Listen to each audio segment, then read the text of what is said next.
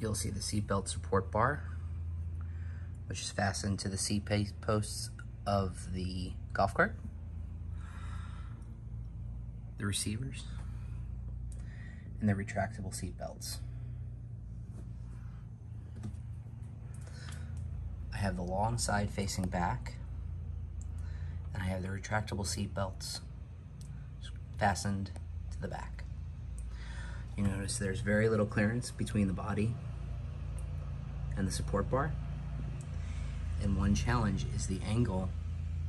of which the retractable seat belts need to be fastened can cause the seat belt to bind and therefore not retract all the way,